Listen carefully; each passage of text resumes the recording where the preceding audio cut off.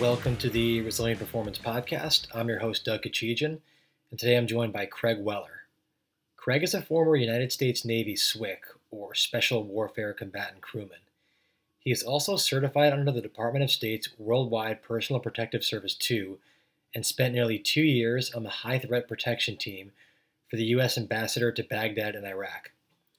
In special operations and in subsequent private deployments, Craig held a variety of instructional and diplomatic security roles in locations including Kenya, the Philippines, Central America, South Sudan, and Iraq. Along with Jonathan Pope, he co-founded Ethos Colorado Training Center, a full-service strength and conditioning facility based in Denver. Prior to that, he founded Barefoot Fitness in South Dakota, with 2 training facilities based on minimalist principles developed while training special operations forces in austere locations. Craig is a Precision Nutrition Level 2 certified coach and works with Precision Nutrition, where he designs their exercise systems and works with high-risk occupations such as military and law enforcement personnel. Craig and Jonathan Pope recently co-authored and released a book called Building the Elite, which discusses how to prepare for military special operations selection programs. Even if you don't work with military personnel or candidates for these special operations selection programs, the book provides a lot of insight into how to systematically prepare for any activity, including sports, that require mixed physical qualities, kind of like MMA or a lot of different field sports. The book also includes a really neat section on psychological preparation, and again, those concepts transcend the military and can be applied to all areas of performance, including sport, dance, music, entertainment, and business. Craig, thank you for coming on. So congratulations on the release of your new book, Building the Elite, which is about preparing candidates for military special operations selection programs. I know that a lot of people who are listening might not deal with special operations candidates, but I think that talking about the process is a good way to just get into, planning for complex domains, and especially from like an athlete preparation standpoint, preparing people who need a variety of biomotor abilities, kind of that whole jack of all trades, master of none.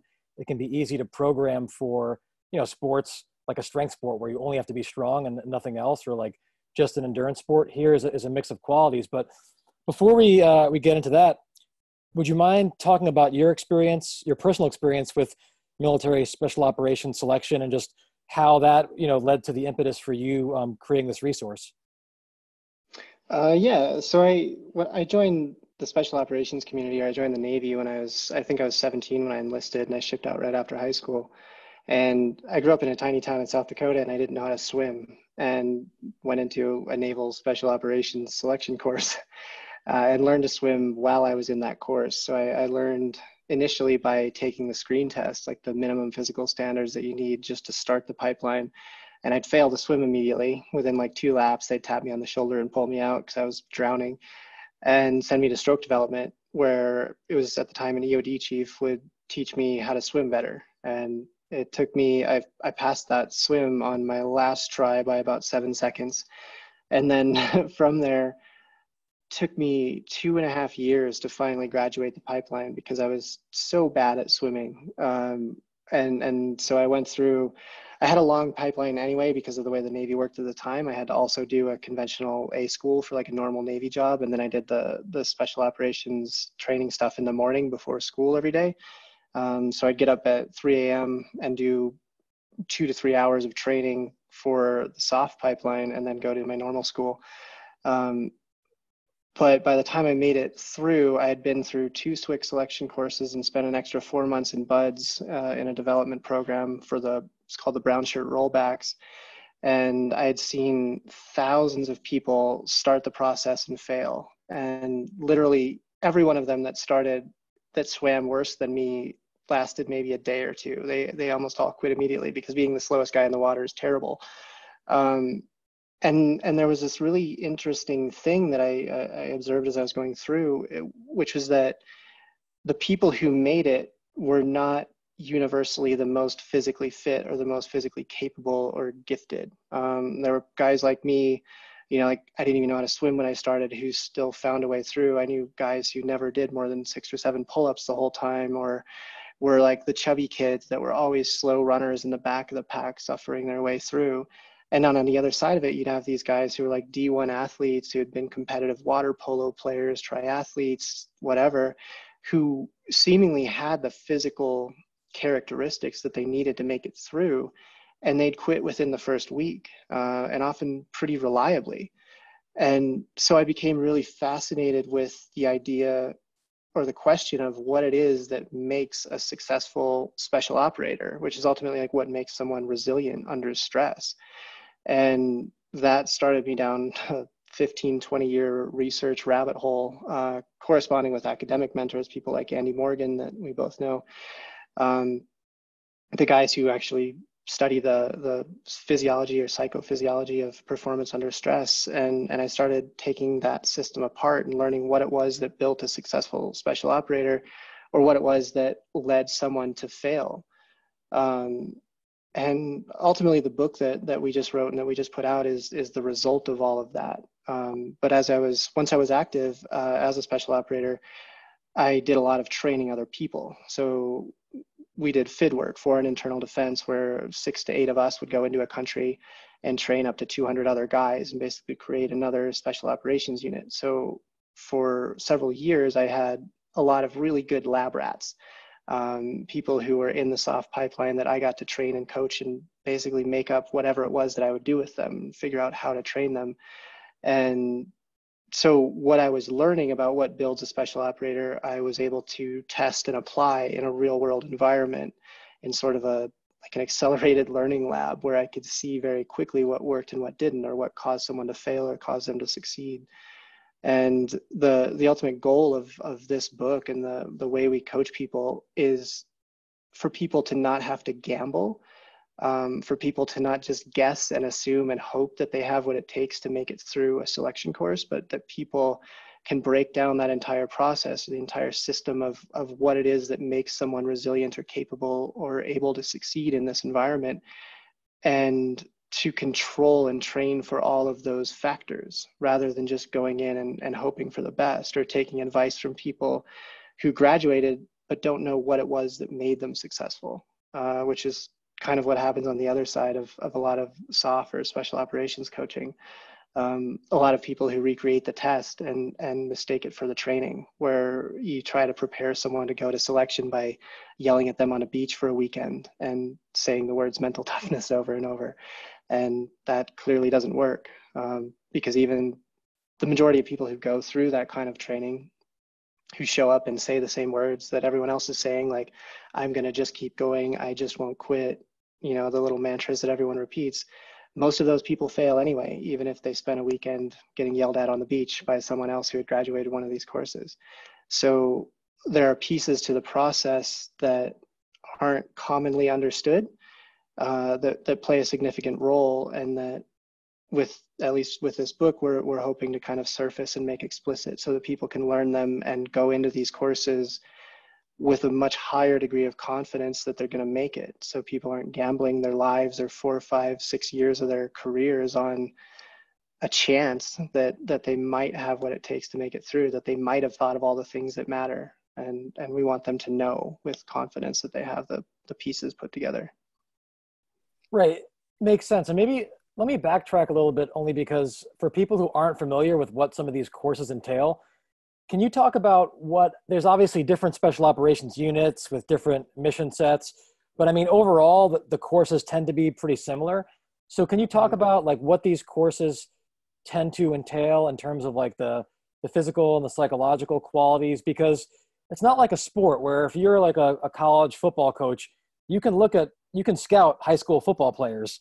In these special operations units, you're often taking people, some of them are prior service with military experience, but most of them are being recruited off the street. So you're taking untrained people, and before the government invests a bunch of time and money into actually training them, you're using these like imperfect, but sometimes very effective proxies for the job, typically through like physical and psychological duress. So can you talk about like what those physical and psychological sort of tests and challenges are, and like the commonalities among the different special operations programs before we kind of proceed into the specifics? Yeah, and that's a good point. They are pretty consistent in their methods, like there are obviously differences between like special forces selection and buds or the selection course that you went through, but for the most part, they're following similar themes, and they're extremely physically intensive. But the reality is that most of the physical testing that you're doing is not because at some point you're going to have to out push up the enemy or win a swimming race. The physical testing is a way of revealing personality traits or psychological characteristics.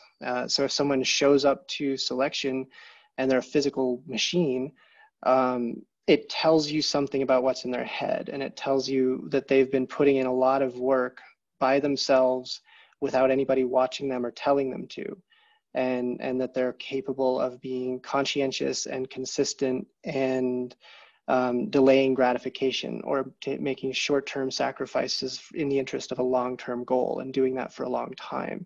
Because someone doesn't show up with the physical characteristics of a successful special operator unless they have those mental pieces. And so in selection, and this does vary a bit by course, the idea is primarily to mentally and emotionally stress people while physically challenging them, but in a way that's not generally going to physically injure them. Like if you look at the statistics, the majority of the people who wash out of the course, who fail or quit, aren't washing out because they're physically broken. They're not, breaking bones, tearing things. They're washing out or quitting because they either metabolically can't keep up, or they just can't mentally and emotionally continue because it's become stressful enough that they can't keep going. The Marines are towards the left side of that spectrum, in that the Marine programs like Scout, Sniper, Recon, or MARSOC are physically more brutal with a higher injury rate, where other courses are more big on things that are emotionally stressful through physical pain, like cold water exposure. But during any of these courses, your day is highly chaotic. They're deliberately placing you in an environment of low predictability and control. So you never really know what's coming up next, how long it's going to last, or that you have the ability to make it stop. So you might do something like an obstacle course or a really long run, or you're running around with a ruck loaded with sandbags in knee-deep surf, and you'll finish something that seemed really terrible, and you'll be convinced that it was the hardest part of the day and you can't do anything more, like the day has to wind down. And then they'll tell you to go do it all again, and this time the time counts. Like this time your performance is measured. And they'll find ways to just continually push your perception of what your body is capable of. And what you learn, or what the successful candidates learn, is that your physical capabilities are borderline limitless. Like it's really, really difficult to actually break a body, like to run so fast that you just black out, or swim so hard that you just black out, or do so many push-ups that you can't possibly do one single rep more. But the deciding factor is how far your mind is willing to come along for the ride, and how much, to the extent to which your mind is willing to take you into those places. Because even though your body's capable of going really far, it's also really painful and really difficult to do. So these courses, by the time they're over, typically wash out anywhere from 60 to 90% of their applicants, or the volunteers that start. So if you have 100 guys at the beginning, you've maybe got 10 to 30 of them left when it's over. Like my first course went from 50 guys to 13. I was number 14 when I got washed out for failing a swim. And my second one went from 90 something to 30, I think 95 to 30 or something like that. And I believe your courses, the PJs, are actually quite a lot higher in attrition. Is that right? Yeah, I don't know. It varies, and they've recently changed that selection, so I don't know what those numbers are now. But I mean, it's good what you're touching on, because you're essentially saying that like these physical tasks that are required to be completed are really more trying to measure psychological qualities, and trying to sort of almost in a way like reveal, using physical adversity to reveal psychological resiliency and focus and some of these personality traits that you talk about in the book. And what I like about your book is that a lot of books that talk about SOF or special operations, selection preparation focus purely on like, how do you decrease your 2-mile run time or whatever? How do you do more push-ups, pull-ups? I mean, you have sections of the book devoted to psychological preparation. And the implication there is that these things are somewhat trainable and that you can have a process to prepare psychologically just like you can physically. So before we even touch on the physical stuff, like what are kind of the trainable psychological qualities that you reference in the book? And what are some, just conceptually, how do you develop those things? Well, just like running or swimming or doing a squat, there are learnable mental skills that you can apply in your physical training or in any stressful situation to help you cope with them more effectively. There are also components that you layer in, like the framework of stress inoculation, where you're starting with mastery or a quality pattern or a quality skill, and you establish that before you apply stress and complexity, so that you're always extending quality. You're not just breaking yourself down, destroying your own equilibrium and hoping that you adapt through that process. Like there's a sequential way of learning and applying a skill acquisition process that helps you to master these things. But those mental skills are things like, say, compartmentalization, which is the ability to acknowledge something, say a feeling or a sensation of discomfort, and then set it aside as unnecessary or unproductive, relevant to your current purpose. Like we use an example in the book where we talk about when I was in the brown shirt program in Buds, we were sort of like supervising a hell week that was going on, and we were maybe 3 or 4 days in, and there's a point where they give everyone a nap on the beach for maybe 2 hours in tents on the beach, and it's right in the front of the facility where everyone's going to be doing push-ups in the sand the next day. And our job was to just sit there and watch them while they took naps and make sure that they didn't pee in the sand, like that they walked the 100 yards or so to the bathroom. Because once they lay down, there's a lot of edema, a lot of swelling that starts to find its way out of their body once they rest. And so they all have to pee really bad. And we're all going to be doing push-ups in that sand like that night or the next day. So we want to make sure that they're not peeing in it. But there was this guy who walked by and we were just sitting there watching them. We're also looking for medical issues, if someone starts to seize up or have something happen. And this guy is still soaking wet in his camis, shivering uncontrollably, just shuffling by like he's trying not to touch cold, wet cotton. And he stops right in front of me and just stares off at the horizon and goes, "Fuck, I'm cold." And then just shivers again and just keeps walking. And in doing that, he was acknowledging how miserable he was. And then he was setting that aside and then just continuing forward and doing what he had to do. He wasn't letting his emotions dictate his behavior. He was putting his goals or his objectives, his behavior in front and prioritizing those and setting aside his emotions or how he felt at the time. And that's a really useful skill that you'll see a lot of special operations guys develop. Steve Magnus, the track coach, calls it having a calm conversation with your own physiological signals. To say you're running as hard as you can in a 1.5 mile timed run or something that's pretty painful, to recognize and accept that you're doing something painful, but that it doesn't matter, that it's not going to hurt you or kill you or cause permanent damage. It's just a companion that you have while you're doing this thing, and it's a necessary part of that process. And so you acknowledge that feeling and you set it aside. And then you move forward. Another one is segmenting, which is a super common strategy that successful soft guys will use, where you're breaking your day or an exercise apart into the smallest manageable pieces that you can process.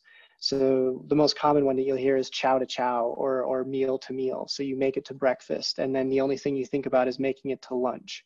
And you narrow your world down to where you don't let yourself get overwhelmed by how much this is going to suck for the next 6 months, because that will mentally break you. And instead you think about what you're going to do to get through the next hour or the next 2 hours. And if things are really bad, you'll segment down to running the next 5 steps or swimming the next couple strokes or doing one more push-up. And you make your world really small to the point that the thing that you're focused on is always manageable. And then eventually you look up, and after enough one more steps or enough make it to breakfast, you've gone through 6 months of this and you're done and it's finally over. Self-talk is another really big one that we look at with people.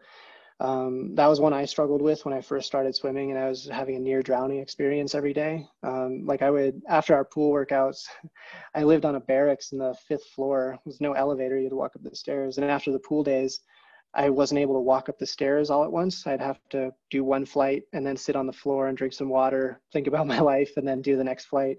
And it'd take me like 15, 20 minutes to make it up those 5 flights of stairs because I was so physically drained.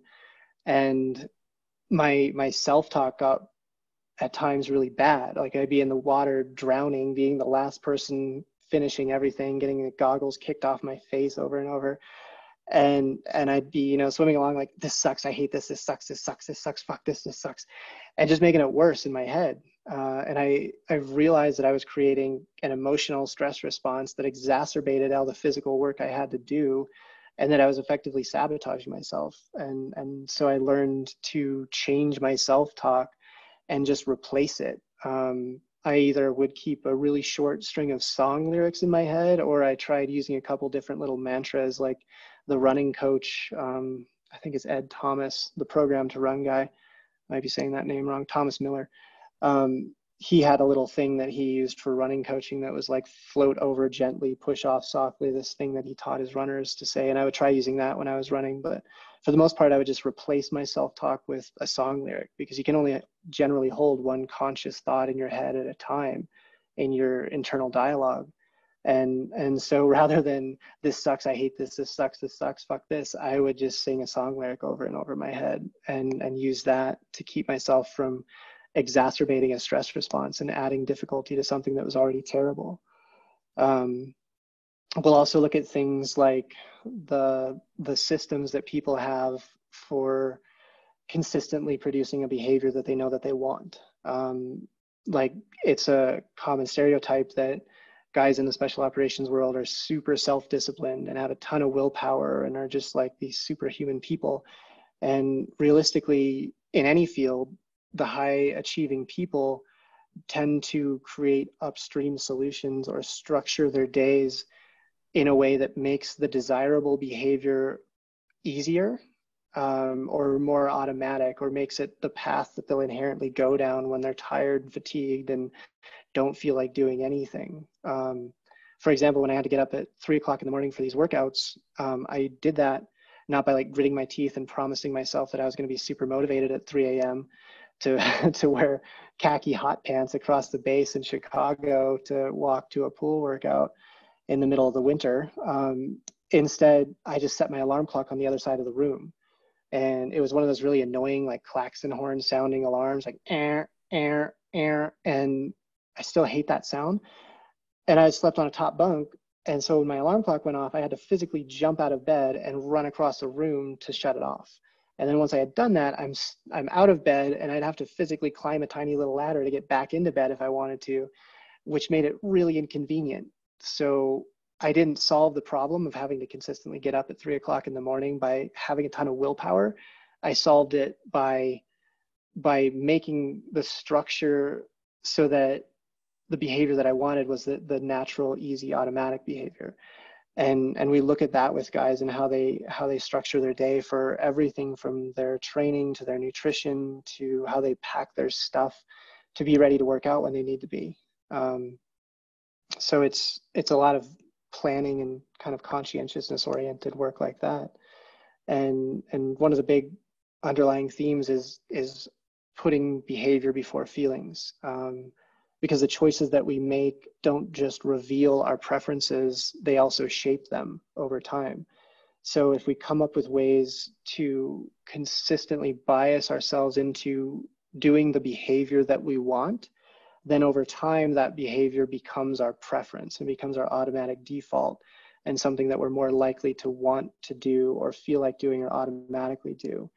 Where, I mean, the guys who rely on feelings to guide them don't make it very far in general. But if you're waiting to feel motivated or feel like doing something, like feel like getting into cold water at 4 o'clock in the morning, you're never going to feel like doing that. And instead, what we teach people is to put their behavior first, put the long-term goal first.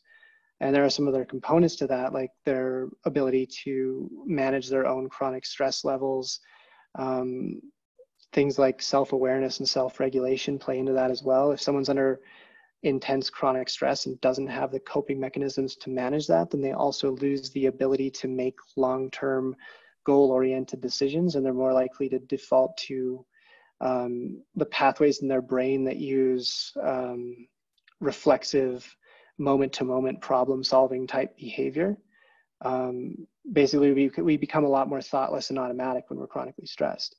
And so we want to give people the ability to retain cognitive function, or the ability to think through a situation or a decision when they're under extreme stress, so that they don't just solve a problem for the next 5 seconds and ruin their career in doing so. Okay. And there seems to be a little bit of a movement. Maybe this is more in the Air Force, where, presumably the goal of these selection programs is to really identify more so the psychological traits than the physical, and using the physical as a proxy for the psychological, because the military can train people to do anything from a physical standpoint, but it's, like, you can't obviously take untrained people, throw them into the middle of a firefight and see what their stress response is going to be. So you use these things that are correlates for stress, like, sleep deprivation, food deprivation, some of the physical tormenting things, cold water. But it seems like there is a little bit of a movement to try to make selection a little bit cleaner, and, through like things like personality tests, psychological tests, where it's a little bit more abstract. So to me, it's like almost one of those, the transfer questions. We always talk about transfer from a physical standpoint. And while admittedly, running around with boats on your head doesn't 100% transfer to what you're going to do when it's time to jump out of a plane at night or when you're getting shot at, to me, it seems a little bit less abstract and less detached than taking a personality test. So how clean do you think that people can make these selection programs? Like, what is the role of academic psychology, and people try to make things more quote unquote scientific? Because people can see some of these programs as like kind of brutish, but I think that they've survived this long because they do have some value. So what is the role maybe for some of these more abstract psychological tests that are devoid of physical adversity, in your opinion? I think in isolation, they're not going to be that helpful, because you'll always need some combination of all of those characteristics, at least in a traditional special operations role. There may be some roles out there that are entirely cognitive.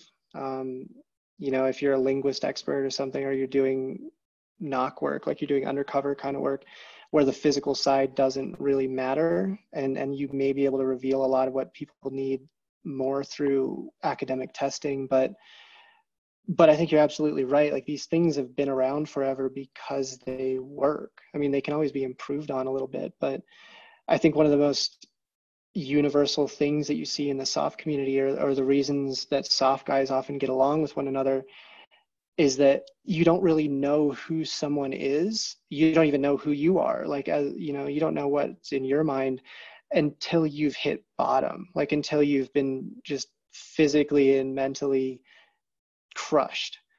And there are a lot of people like that can test well on paper, that can say the right words, that can put on a good show. But once they've hit bottom, and once they've kind of lost everything that they're used to relying on, and they're fully miserable, it's the person they are then that really matters. And that's what you're assessing for. And you're not necessarily, I don't think it's even possible to know that with certainty purely through an academic test. The test can narrow it down, can give you, like a better idea of who's going to have these characteristics.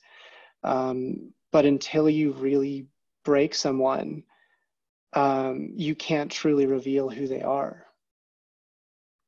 Yeah, no, I agree. And I think it's tricky because, presumably these selection courses are, they do beat people up, and how much like physical punishment do you have to expose somebody to be able to test for some of these things. So I think that, if you can shorten it and try to promote longevity, sometimes longevity and how we select can be a little bit at odds. But to say that these things don't work at all, I think there's always kind of a temptation to say, you know what, like we could do better. Let's just find these outsiders to completely revamp what we're doing.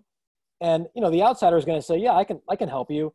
But I think that the outsiders in this case should probably support and serve the insiders versus like, let's just abandon everything that we've done and let's defer to these outsiders, because we're talking about like specificity. If you don't have experience with this kind of stuff, I mean, you can make a case that the outsiders, particularly like psychologists in this case, could be studying this community and then trying to find things that are more generalizable to the outside population versus taking people who haven't really interacted that much with this very unique population and then trying to extrapolate data from things that don't necessarily apply to a soft environment, and then using those generalizations to make selection decisions. So like you said, I think there's a place for both, but my concern, especially with some of the political pressure in some cases to water down the standards and increase the numbers, it's very easy to take something that's like quote unquote objective in the form of standardized tests and say, well, like we've got this objective test, it's more fair. But there is a subjective element that I think we're never going to get rid of. And that's, even like I've talked to Andy Morgan about this, Dr. Morgan, like deferring to cadre, people who have done, or instructors, people who have done these jobs, and ultimately like saying, would you want to work with this person? Again, it's subjective and it's not clean. It doesn't fit our kind of desire for control to say like, well, we have this numerical cutoff and you either can do it or you can't. But I think that you're almost doing more harm than good if you try to create arbitrary numerical cutoffs based on a quote unquote objective test that's very devoid contextually from what it is you're trying to do, and saying that that's fair. Because I don't know if it's any more fair. Yeah. And I think you'd run a really high risk of sub-optimizing the system by doing that. If you like in a current selection course, more or less, you're selecting for someone who has the raw materials to become a good operator. But if you start running everything through academic testing, you reduce the physical component, I think you run a risk of the measure becoming the target, to where what people start training for, what people start practicing to join these communities becomes learning how to game a psych test, like 100%. Learning how to manipulate these other things that are being tested for. And then you have a lot of people who are really good at passing a psych test who may not actually have what is necessary to do this job, because now the thing that was a partial measure of their ability is now the target, and it becomes the thing that they're trying to do. The same as we see with like the physical testing they do in the military, especially the conventional military, where we're going to see how fast you can jog and how many push-ups you can do. And if you were just doing that at random among a randomized population, yes, the people who can jog faster and do push-ups better are going to be more generally physically fit and capable, and it's going to reveal those other characteristics that they're more likely to be conscientious and goal-oriented.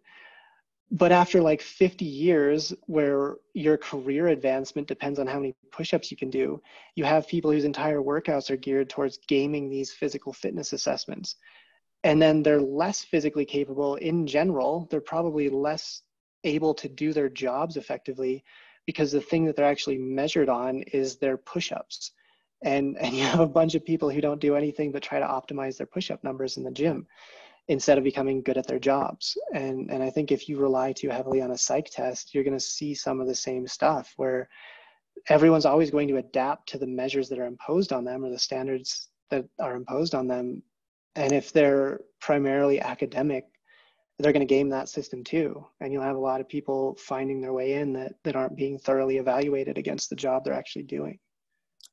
Yeah, and we're trying to like separate the psychological and the physical qualities into buckets, but really it's a continuum, right? Mm-hmm. So if no matter how physically stressful something is, the more physically prepared you are, the less stressful it's going to be, and in turn, the less psychologically stressful it's going to be, because if you know that you're going to be running, let's say, 10 plus miles a day in a selection course, well, if you can't run 10 miles, then not only is it physically more stressful and maybe you can't even complete it, but psychologically, you're going to have a lot less confidence going into that program because you haven't actually done anything that resembles what it is you're going to be doing. It's kind of like, even though, like you said, these programs are unpredictable and somewhat chaotic, we know a lot of what goes on. And so it's kind of like, you're not going to know you're not going to know exactly, questions 1 through 100 verbatim on the test, but you know what the content of the test is going to be. So you've got to study for the test. So when it comes to some of these physical qualities, like what are the physical qualities? And it's kind of like all of them, but in terms of like the relative emphasis that are important for these programs. And then how are you, when you prepare candidates, like what does that look like in terms of your weekly breakdown that you're devoting to each quality? And then how does that progress over like a monthly scheme in terms of the emphasis of those qualities? So I think one of the most unique characteristics of training for the special operations world is, I think, as you said, you have to be a really effective generalist, and you need a massive amount of work capacity. You need the ability to just tolerate physical output all day for weeks and months on end.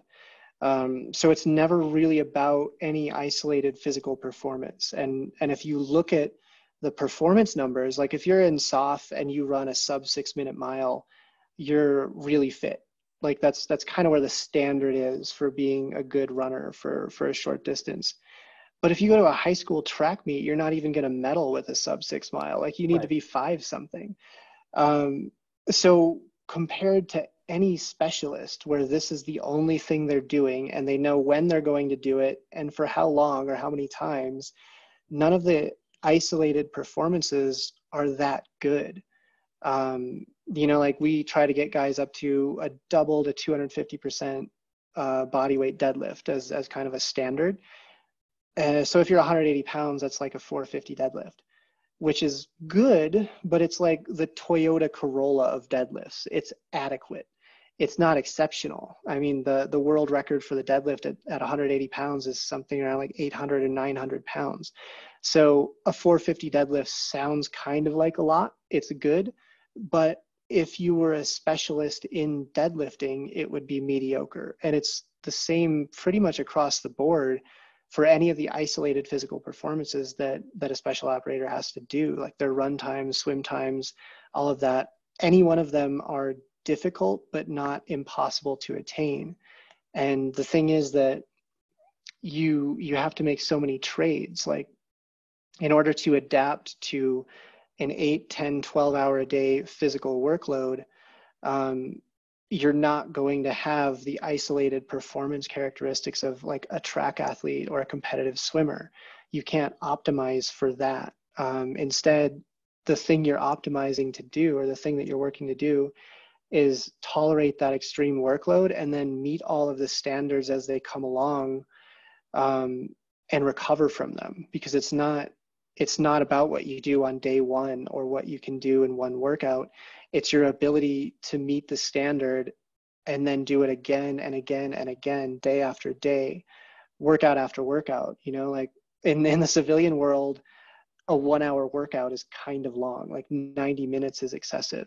And in the SOF world, that's 1 out of 5 things you might do that day that are all at maximal intensity.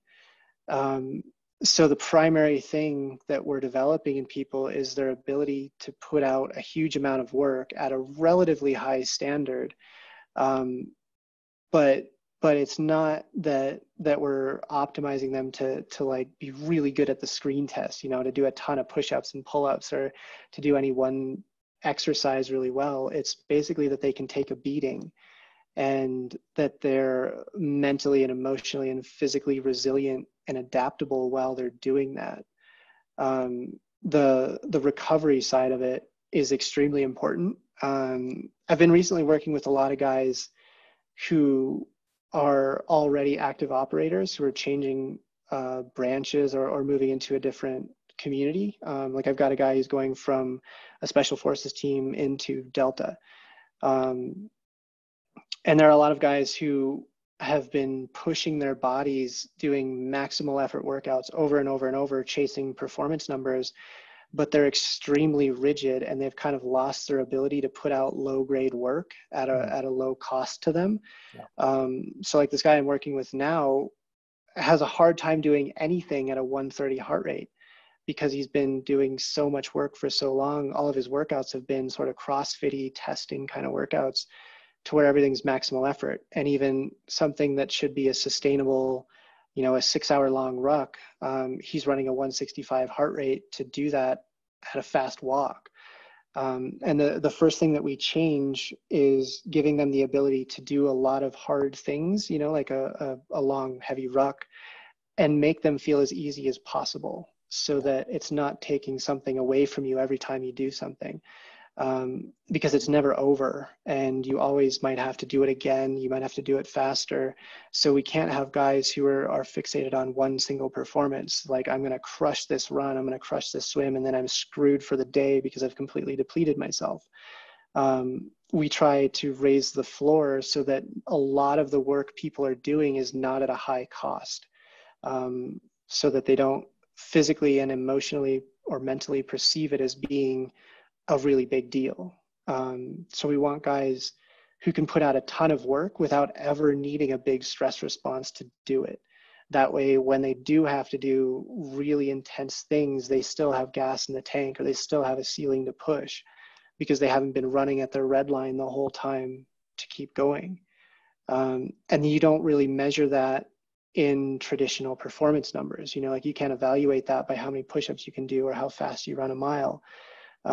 Instead, we're evaluating like what level of work can you do that still feels easy, and we build that, and that's one of the main things that we focus on. And there are obviously like a lot of correlates with that. Like, that's where some of the breathing stuff comes in, your ability to just quickly relax between efforts, to shut down and exhale and recover, recirculate blood and nutrients. When you get people who are super locked up and toned up, they might be really good at throwing out a hard 20-minute Metcon beatdown, but if they have to do something for 8 hours, they'll break themselves because they can't recover from effort to effort to effort, and that starts to wear them down. So it's, aside from the minimum things like the deadlift numbers, it's primarily work capacity and resilience, like the ability to make a really shitty day not ruin your life, not be a big deal. Yeah, I appreciate you saying that, because I think where a lot of these, like the soft selection programs, miss the mark is they focus so much on test day. Like, on graduation day, you've got to be able to do 20 pull-ups and run 6 miles in 42 minutes, swim, whatever, 4,000 meters in however long. But as anybody will tell you who's been to these courses, the test day is the easiest day. So certainly you want to be able to meet those numbers, but the like volume is the stressor. Like, having to do like essentially the test or more every day, all day. And I think a lot of programs like I can get you to run whatever 42 a sub 42 6 mile, but that's not really the point. The point is, like, can you repeat these like just lots of volume and work capacity without getting hurt? So in my opinion, you need some volume to be able to prepare for that. You can't just use higher intensity methods. And you could say, like, well, a study will show that, with a higher intensity method, I could decrease your runtime better in 4 weeks than I can with lower intensity work. But you're doing a ton of low intensity work in these courses. So I don't know how you can prepare for that, orthopedic systemic stress without doing it. So just to give people an idea of, like, I know that it varies with individuals, and you guys pride yourselves on doing individualized programming, but for the typical, soft candidate going through something like Buds or Ranger School or PJ Selection or the Q course, like your final week before you taper, like, how many miles do you have people running and rucking and swimming and strength workouts? Like, what does that kind of final week look like, so people can have an idea of what kind of workload you're trying to get people to do before they enter some of these courses? Oh, I should pull up a program for one of those. But if they're at the end and they've done 6 to 8 months of prep work, they might be doing, it depends on the guy, and on how capable they are, but anywhere from a 10 to 15 mile long run would find their way into one of their workouts. We'll typically link a lot of things together. So they might do that long run followed by like a 60-minute mobility session where it's just kind of recovery oriented. We do a lot of eustress volume, or like alactic capacity kind of work, like HICT kind of workouts where you're doing 1 to 3 reps every 10 or 15, 20 seconds continuously for a long time. They might do that with, say, trap bar deadlifts might find their way into that, where they're pulling 100 total reps fairly quickly, but at a low heart rate. So again, we're trying to increase the amount of work they can do easily. They'll be doing quite often 2-a-day workouts, where if it's a maritime program, they'll be putting in maybe 2 miles in the pool in the morning, and then that night they'll be doing some other kind of strength workout that's going to be an hour plus of work. And during the day, we'll probably mix in some work capacity stuff where they'll have usually a trigger of some sort. So you walk past the dumbbell that's in your kitchen floor or whatever, something that tells you to do this, where they'll add another 50 to 100 reps of particular patterns, maybe an extra 50 to 100 pull-ups a day, a lot of extra push-ups, like reverse lunges with a reciprocal reach. We'll build in a lot of like breathing work and mobility work and stuff to try to keep their patterns balanced out and keep them from becoming too rigid as well. But basically working out, training in some way becomes a significant part of their workday by the time they're done. Like their average volume in a day might work out to 3 to 4 hours a day. And then, you know, if they're working a normal job, that's about as much as we'll fit in. And then their weekends could have an 8-hour day of pretty continuous movement. Okay. But they've gone through this process where if it's a testing week, they're going to push themselves a bit, but for the most part, they're putting in that kind of volume, and a lot of it is at a relatively low intensity, so it's not breaking them. They're doing it in a way that doesn't impact their ability to recover too much. But we do go through phases where we will deliberately push someone into a bit of overreaching or overtraining, and put them in a hole so that they can recover and establish a new baseline and a new tolerance for volume. Because, like as you said, that's the recurring theme, that you're not doing one workout in a soft selection course and calling it a day. Like your entire day is a grind of some sort. And it's, I think, pretty underappreciated how much of your day is just low level bullshit. Yeah. Like in and Buds and like Swig, you run 6 miles a day just to like get around. yeah, It doesn't even, that yeah, doesn't that's what I was count gonna like say. your Yeah, yeah, actual run training. That's your mode of yeah, transportation. Yeah. yeah, yeah. It's commuting. Like it's Right. just how you get You're places. not allowed to walk, so you have to run everywhere. Yeah, and it's, you do it as slowly and as efficiently as possible. Like the Right. Navy version is basically speed walking with more of an arm swing. Like you just Yeah. kind of pretend that you're running, but yeah, just getting to meals is 6 to 8 miles a day. Yeah. And there's all this other just kind of low grade bullshit. And if that stuff depletes you, like if that stuff takes away your ability to do other stuff, other more important, higher performance kind of work, then you're going to break down. Like you have to be able to handle all that daily grind bullshit without it robbing you of recovery capacity. And that's a lot of what we're doing, is just getting people to normalize continuous physical work. And it's not like you're standing there with a stopwatch and timing yourself on a 1/4 mile split. You're just doing work, and you're doing it in a way that's productive, that benefits your movement patterns, your variability, your resiliency, all of that. But the central theme is you're just doing a lot of work, and you're paying attention to how you mentally process it as well. So you're not making a big deal out of it. You're not catastrophizing it. Yeah. And I think the difference between like this and sports is the goal of sports is to win. In a soft selection program, the goal is to survive.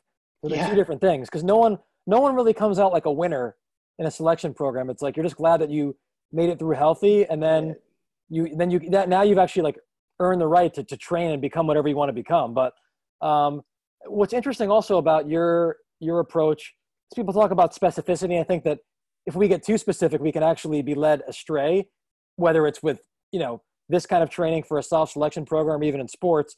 So you actually advocate doing quite a bit of strength training in your programs, whereas, you know, like you're not going to, in a selection program for the military, you're probably not going to trap bar deadlift. You're not going to do, you know, barbell based strength work, because it's not logistically that feasible. But you guys incorporate a lot of that into your training. So for you, what is the role and the value of strength training, even though it's not like per se specific? You're not being tested on it. Yeah, it's just a way to pursue generalized adaptations. So a general work capacity, or, you know, connective tissue strength, or in particular to control the development of a pattern, to keep people, like say you see someone carrying a ruck and they have a weird gait pattern. You're not going to fix that gait pattern by telling them to do something differently under the ruck. You're going to change that gait pattern with specific exercises that they'll do in the gym or in their living room or wherever. So strength training is largely a way of controlling the quality of movement patterns that they're going to apply elsewhere. And as a measure of the total volume, especially as they move closer and closer to their selection course, it's maybe 20 to 30% of their training time at most. Once they're strong enough, we keep them there and maintain that, because it's going to cost them a lot more to get stronger than they need to be. And we're using it as a way to just build in work capacity in a productive way that protects their movement patterns. And then the rest of their time is going to be running, swimming, doing that kind of stuff. But it's the same. I mean, most of the exercises that you see in a selection course are push-ups, pull-ups, flutter kicky things, a lot of like stupid ab movements. And you can't just give someone 5,000 reps of that either. Even if it's air quotes like specific to their course. If you have someone do nothing but hundreds of push-ups a day, you'll probably destroy their elbows by the time they're done, or they'll have some kind of joint issue. And then they're going to have a lot of other vulnerabilities to all the other variable random stuff they're doing. Like there's not anything that's highly specific to carrying a boat around on your head or running around with a log, like a lot of the other random stuff that you do in the military, but you can still train those patterns more or less, and you can do it in a controlled way that you can monitor the quality of the pattern that's being reproduced. Right, that makes sense. And then what emphasis do you place on technique when it comes to things like running and swimming? Because some people will say, well, it doesn't really matter how you do it as long as you program it effectively or progress systematically and progressively. Load management, your body will intuitively find the right pattern. But at the volumes that these people are running, or these candidates are running and swimming at, do you incorporate like kind of a technical model as well into your programming? Yeah, and more so for swimming. Like running, there's also obviously technical components that matter. It was Thomas Miller's stuff was really useful in the Navy, especially because there's so much soft sand running, and he advocates like a shorter stride with a faster turnover rate with a midfoot plant. That's extremely valuable if you're on soft sand, because you're not digging a giant hole with every footstep. Yeah. But swimming, this is the part we didn't mention that in the intro when we talked about my time in selection. Yeah, the entire time for the first maybe year and a half that I was in the pipeline and just suffering in the water, the only coaching advice I got was to just try harder, just put out more, get more fit. Like my resting heart rate was in the low 30s, and you could see my heartbeat through my chest because I put in so much aerobic volume at such a high intensity, but I still sucked at swimming, and swimming in particular punishes inefficiency. Yeah. I don't remember this, like the numbers off the top of my head, but to increase speed through the water, or the force that you're applying in the water, magnifies drag substantially. Like you really pay for inefficiency. Yeah. And it wasn't until I was in the Buds Brown Shirt program, which is like a developmental coaching program, that I had actual technical coaching. And this instructor Giesel, watched me in the water swimming like a 500 or something like that with the full uniform. Like we swam in camis most of the time. And as I finished, he pulled me out of the water. He's like, this is your parents' fault, first of all. If they had raised you in somewhere other than South Dakota, you might have learned how to swim. But here's what we're going to do. And he gave me like 10 specific skills, like 10 specific things to work on and focus on as I swam. Like bend your arm like this, roll your torso like this, move your neck and roll your head like this. And he'd stand at the end of the lap lane and tap me on the back of the head if I screwed anything up, and make sure that I was bending my arm right, that I was rolling my torso right. And within 2 months, when I got rolled out of my first course, the time swim that I failed was a 1,000-meter full uniform swim. I failed it by 1 minute and 2 seconds. And within 2 months, they had me retake that same swim test in the Buds program, and I passed it by over 10 minutes. I made more progress in 2 months with real coaching, with real technical models than I had in the prior year and a half of beating the shit out of myself. So there's absolutely an important piece of technical development, especially for swimming, where just try harder is not at all the solution. Like if I had had good coaching at any point earlier than that, I would have saved myself so much misery. But yeah, instead I just tried harder for a very long time. And that was one of the turning points for me in realizing the importance of skill acquisition, of skill-based coaching, and not just doing everything harder. Was the difference it made in my swimming technique in the water. Right. And then the focus of the book is on preparing for selection. But one of the questions that I think I always like asking people like you is, once somebody gets through selection, how would you alter their physical preparation? In other words, once someone's already qualified, has been through these courses, does the emphasis on various qualities change? How do volumes change?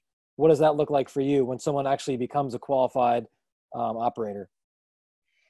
I mean, you have a lot of freedom in their training once someone is through. Part of what you're probably going to be doing for the first couple of months is just recovery and trying to rebuild the patterns that they've been stuck in for the past couple of months. If you've just gone through a 6-month beat down, you need a little bit of recovery time. But from there, in most roles, you can cut volume pretty significantly. You want to maintain work capacity, but you can actually become a little more performance oriented, where you start to care about narrowing down your run times or your swim times or how much you deadlift or how much you squat.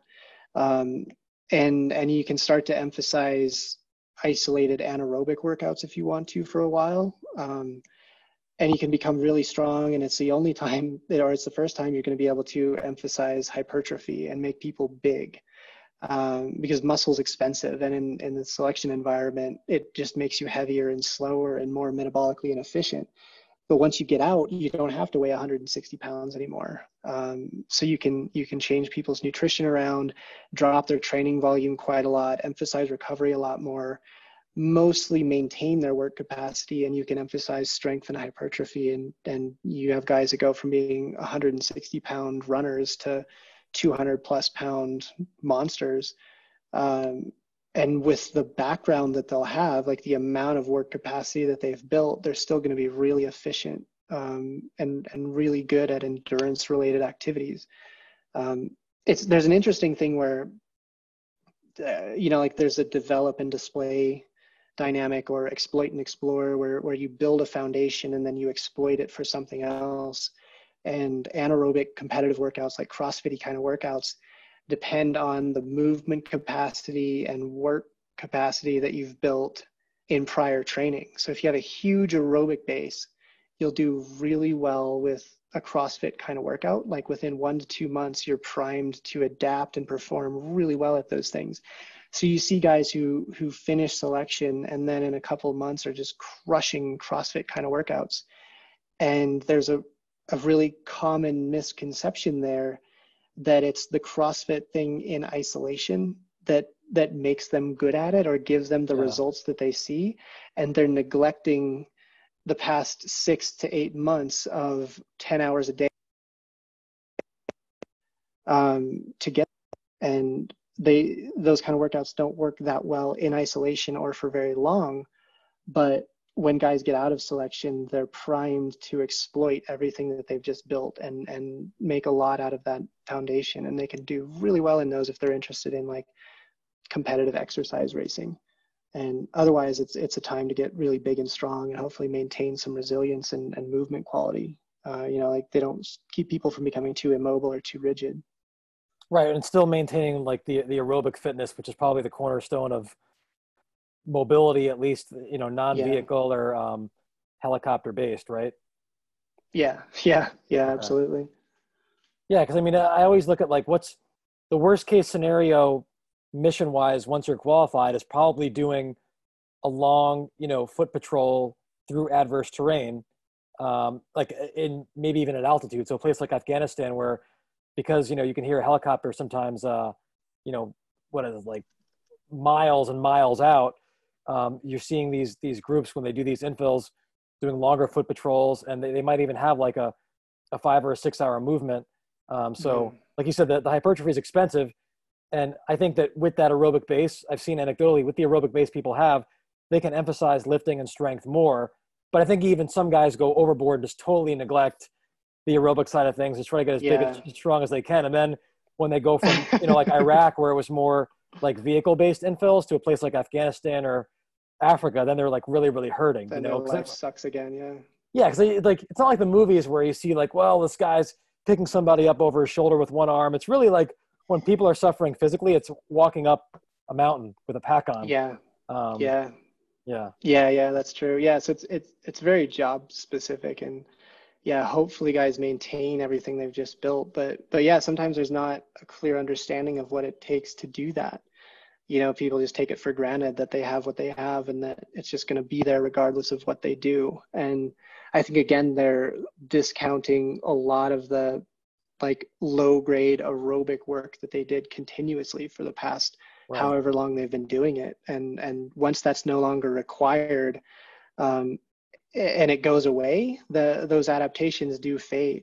Aerobic adaptations are the slowest to go, but they'll still fade. Yeah. And yeah, you do see that a lot with operators, and then they have reduced work capacity, so they can't train as hard, they can't recover as well, and it becomes kind of a negative feedback loop too.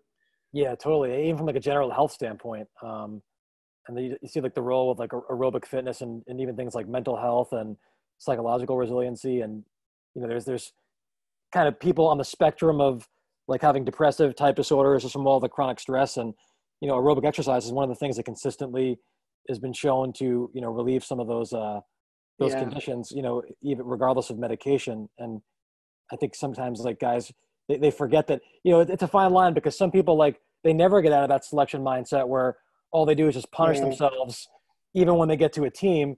And then some guys are like, well, I'm never running again.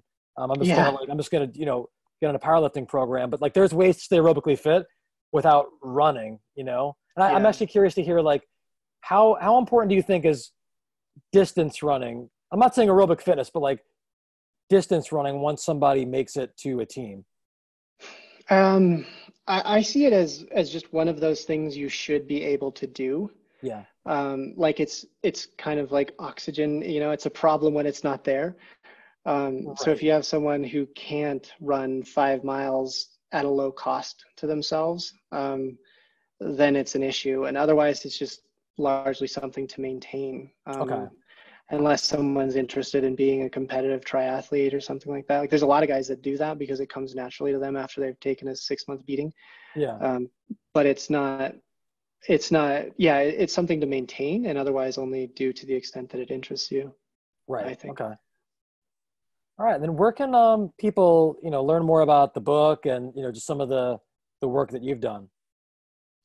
For the most part, we run the book through, or our social media stuff is on Instagram. We have @BuildingTheElite on Instagram, and that's where most people are in touch with us. And otherwise, buildingtheelite.com is our website, and you can reach us through there. You can read a lot more articles through there. We're working on putting a lot more resources up. And we have Facebook, but we barely use it. We have a Building the Elite page on Facebook, and for the most part, we're on Instagram, and just go to our website. And Instagram is where we post daily little bits of content that are actually a lot of times just coaching conversations that I summarize and put on IG as a way of like creating content. Or we sometimes just pull paragraphs out of the book and put them on there. All right, cool. Well, thanks for your time. I'm jealous of where you're quarantined. The background on your video is a lot better than mine. But yeah, I mean, we'll keep tabs on the book, and I'm sure you're always up to something. So we'll have to have you on in the future as well. Yeah, that'd be great. Yeah, thanks for having me. All right. Yeah, it's a good time to be on a mountain. Thank you. Thank you for listening to the Resilient Performance Podcast. As a thank you for listening, we'd like to offer a 10% discount on our online products, which you can find at resilientperformance.com. We'd like you to use the promo code PODCAST, PODCAST, to get the 10% off. Right now we have the Resilient Movement Foundations course online format for you to purchase there. And we hope to grow that soon before the end of the year and have some other offerings. We hope you enjoy. Again, that's promo code PODCAST, PODCAST, for 10% off. Thanks.